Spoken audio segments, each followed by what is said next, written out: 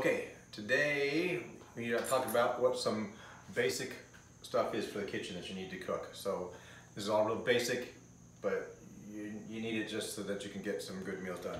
So first thing are a couple of frying pans, a couple of different sizes. This one's more really a skillet, what they call a skillet, and then kind of a frying pan here. A couple different sizes, because if you do a pound or two of ground beef that you're browning up, you're going to want a bigger one. If you're doing eggs or something, you're going to want a smaller one. You can get more sizes, but at least a couple basics. Also, a couple different size pots. Everything, if you can, should have lids. This one doesn't come with a lid, but these do, and you should get the lids, make sure. A couple different size pots like that for boiling, for doing soups or doing boiling any kind of liquid. You may want a big pot, especially if you are doing food for all roommates kind of thing. If you're doing 4 people, you're probably going to want something like this if you're doing pasta, so it has more water, more space before it boils over. Cutting boards, a couple different size cutting boards, a couple different cutting boards for sure. You want to make sure that if you're doing any kind of poultry or any meat or anything like that, including eggs, if you have it on one, you want to have then all your other food on something else to make sure you don't get the food poisoning stuff going. So try to keep your food separated when you're chopping. Colander to drain your pasta. Don't rinse your pasta, just drain your pasta. So you want to have a colander. You want some different size mixing bowls. This is a utensil holder. When you're stirring something on the stove, and then you put it on the counter, and then you've got your spaghetti sauce, whatever, all over the counter, it's a mess. Use that, see how fancy that is? And then you just have a mess in here and you can wash that off. For your utensils, you wanna have tongs.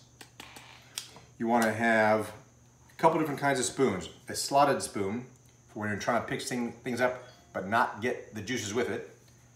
A regular spoon, when you wanna get the juices with it. And a ladle, which winter is coming, fall is coming, winter's coming, chili will be your friend. You want something like that to be able to scoop out soups, chilies, that kind of thing.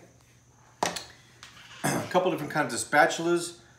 This one bigger than the other so that you can flip things. If you're making pancakes, if you're making something on the griddle, then you're going to want to be able to flip things with it a little bit easier, or even in a pan, but that's more for flipping. This is more for breaking up. If I'm doing meat in the pan, I'm gonna use that kind of harder end and break up the meat and stir it that way. And again, slotted, so you're not picking up a lot of juices with it. This spatula is really good. I use this all the time with eggs. If you've watched my scrambled eggs thing, I'm constantly scooping around the sides and bringing the eggs up. This rubber spatula is really good for that.